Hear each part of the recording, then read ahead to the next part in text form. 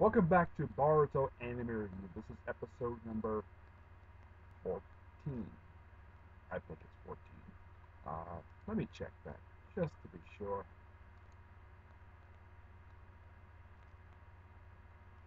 Because I think that was the most recent episode that I just got finished, correct? Yeah, it's 14. Yep. 14 is the most recent episode that just finished up. The path only Boruto can see. Simply put, this episode pretty much wraps up the first major arc of the series.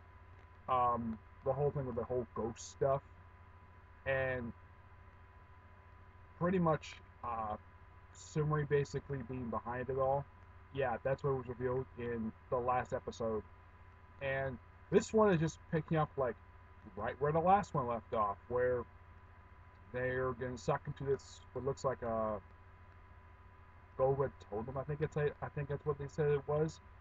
Yeah, and they battle the creature that they assume basically ate up Sumeri, but actually did not. And the battle goes on for a pretty good period of time, and Boruto basically is a genius. Basically, he's like using the eye very well, and he basically it kind of well it kind of acts like the Byakugan in a way, except that whenever the Byakugan uses to see the chakra system, it comes out as blue. When Boruto's eye sees, it comes out as red. I don't really get why, but yeah. Apparently, its weak spot is between its tail and its rear end. Okay, excuse me, and Sumeri just doesn't want them to kill Nanu, I think that's how you pronounce the creature's name. Yeah, and after a while, basically, when that big thing on her back basically is broken, yeah, just prior to that, basically, Naru starts to treat Sumeri like it's his parent. Starts being nice to her, despite the fact he's ordered to blow her up or take her chakra. Yeah, because the fact that Barto can tell that despite everything that's happened, like her being the way she has been throughout the series so far, he cannot believe that was actually an act. He refuses to believe that. Though that's how kind of how not an act, except she was not the daughter of a person from the Foundation.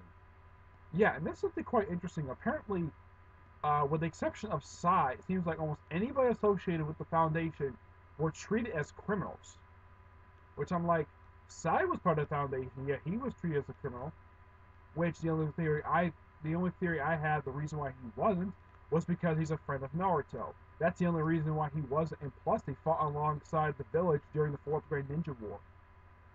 Yeah, though I think it might have been the previous episode or before that, where apparently that um, the Hidden Leaf Village was basically uh, in smoldering ruins during the Fourth Great Ninja War, which honestly makes no sense because from what I saw from what briefly I read from the manga, and of course watching the anime, the finding was nowhere near the Hidden Leaf Village, and yet the village was a smoldering ruin. It's very bizarre. I know it was under reconstruction thanks to the pain incident, but I highly doubt it was because of the Fourth Great Ninja War. I think they made it up for the show. I have no idea because honestly, even the manga, they never reveal exactly what the heck was going on in the village. Aside from the fact, the only time the village was seen was when uh, Sasuke, Orochimaru, and the rest of Sasuke's team, and Sasuke's Tobe, I think the name of his team was, where they went to the Hidden Leaf Village to pretty much bring back the first four Hokage on the reanimation jutsu, and ask some questions, and of course they called them back to the war.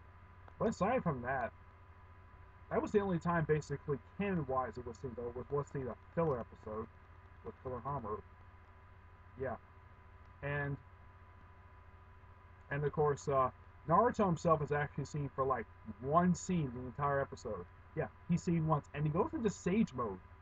What looks like Sage Mode because his eyes, basically, are in, like, the Sage Mode thing.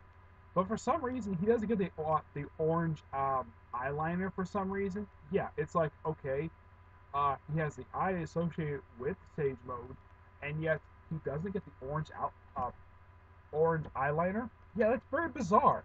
It's like I think the animators forgot the fact that yeah, whenever he does that with his eyes, basically he's in Sage mode, and apparently I don't know if this is a version of Sage mode I've never seen before. Basically, uses it to search the area, which is quite bizarre. It's like this particular thing was not even explained. It's like, oh, it looks like he's in Sage mode because well, his eyes basically look like they're having um, one line through them, and he's scanning the area where that beast would never went. Yeah, and it's like, okay, care to explain this? My personal theory is just that basically we're seeing Sage mode from Naruto's perspective when he's in it. But the thing is, the animators forgot to put orange outliner around Naruto's eyes. Either that, or he must have developed a new version of the Sage mode during the time he was Hokage. Heck, even the film The Last, whenever he went to Sage mode, he did have the orange outliner. He did have the orange eyeliner associated with it. But yet here, nope, no orange outliner. Kashi doesn't really do very much in the episode. He just talks to Naruto for like one scene, and then he disappears. Sai gets him seen a lot in this episode, and in the end, basically, he gets a chance to talk to Sumari after basically the whole spell thing on the thing is broken on her back, and Boruto can see basically there's a little remnant of memory basically going through her left hand, and yeah, I get the reason why Sai wanted to talk to her, because of his experiences with the Foundation, which that's fine. I've got no problem with it. And then basically after they get all back from that whatever that dimension was, they realize that it's more like, oh crap, they're gonna be late for school, and the fact that their parents are gonna be really ticked off with it because they stay past curfew. Yeah, it's so funny. Yeah, and Mesuri, Misuke is the only one basically who seems like he's not in trouble because well his parents are not in the Hidden Lake Village. It's just that you have Baruto, Dekai, Shikai, Shikadai, and um, Inojin basically gonna be in trouble. And it's nice to see in one episode of the whole series where Inojin actually shares a scene with his father, which is something that, aside from Shikamaru sharing a scene with his son, and of course Naruto sharing scenes with Baruto, yeah, that was actually nice. The fact that they did that, though they have not had a scene where they had Sakura share a scene yet with Sadara or even Choji. Choji has not made an appearance yet. He only appears in the opening titles, which I'm like, that is very bizarre. Oh, and Shino makes an appearance in the episode, though it's via flashback, which is the second time that's happened. But basically, he made a physical appearance in the series. So aside from Baruto himself, Shino was practically the only other character who's appeared in every single episode so far. Yeah, he appears like every single one. The only time he doesn't make like a physical appearance is via like a couple times in flashback, but at least I kind of count it as an appearance because well he physically showed up. Though in the next episode he's gonna make a physical appearance, but yeah, at least he's not missing episodes, which is nice. Hanada, who appeared for the first half of the series so far, I think she missed this episode. Yeah, she missed like the last couple episodes, but I guess she's not that important. But I like the fact that Boruto brought up like pretty much most of Susuru's appearances since episode 2, because that was her first appearance. Like the way she was acting, like her cutesy attitude, and her being worried all the time. Yeah, he basically, like I said about that, he refused to believe that was all an act, that was naturally her. And she says, yo, she's just a tool for her father's revenge against the village for casting out members, just for casting him out. Yeah. Now, from what I can tell, even by the next episode, she's not going to be punished for this at all. Nope, she's not going to be punished at all because even Sai realizes, yeah, he's facing ghosts from the past, which is fine. So she would not be punished and she go back to school, no problem. I don't think Boruto will have a resentment against her. I don't think either Mitsuke would. The only people who might hold some resentment against her is probably Sadara and Chocho, and maybe I don't think Inojin, Shikadai, or even Dekai. I don't think those three will have any resentment. But I think everyone else who appears in the series, I think they might hold some resentment against her because of what happened. They might, but I think Boruto's one person who not will basically stand up for her and just basically not have any resent. He would never hold any resentment against her at all. I mean, yeah, he's kind of an idiot, but at least he's not much of an idiot like his father was when he was his age. Yeah, at least he notices stuff. Probably because he grows up with a parent, unlike Naruto, who grew up with no parents at all. And from what I can tell by the next episode, it's just Shino's gonna appear in the next episode. Um, where apparently it looks like that they're going to doing some kind of fighting in almost the finished reconstruction of the Ninja Academy. Yeah, Ninja Academy is almost finished being rebuilt, so they can stop having classes outside, which is nice. Um, yeah, but the way it looks next episode is that it's a start of a new arc, and the ghost stuff is completely behind them. And who knows if Baruto's eye is gonna be acting up again? Um, yeah, who knows? But yeah, it just depends. Though the thing is, they haven't really properly explained his eye yet. Aside from the fact he can see, well, the Nenu thing, and the fact he can see inside Nenu's system.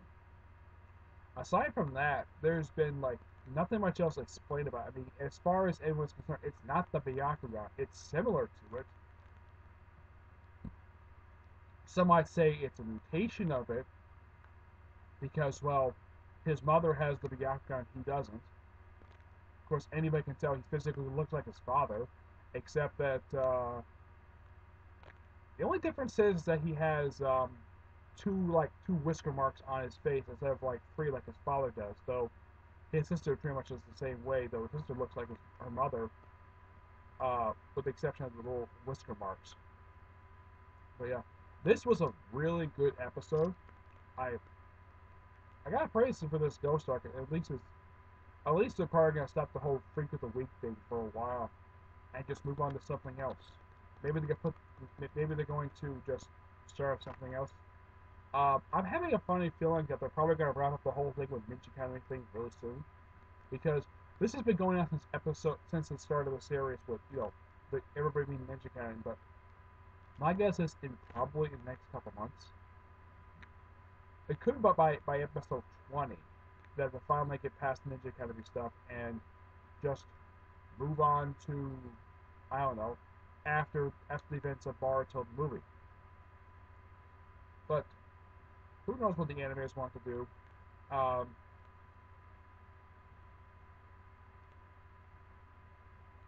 let's see. Is there anything else? Nothing I can think of. No. The next episode is called A New Path. Okay. From the sound of the title, it seems like yeah, it's definitely the start of a new arc. Which, for some reasons, Sumeri is kind of like her face is like it's like she's ashamed, and it looks like definitely she's back to wearing her normal attire that she's been wearing since the start of the series, which is fine. And her hair is back the way it was before. Um, but at least that she did something that that Baruto's mother Hanada basically waited a long time to do. Hold hands with well, when Hanada her first time she held hands with Naruto was during the Fourth Great Ninja War. Sumeri did it for the first time in this episode, where she held hands with Boruto when he rescued her. But yeah, I had to bring that up because, well, if not, some people might actually forget to bring it up, or you might remind me about that. Okay, but yes, it is definitely a good episode.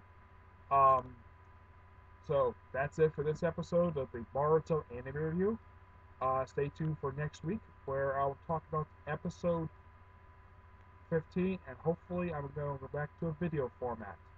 I hope so. Okay? But until then, I will hear you there. Bye.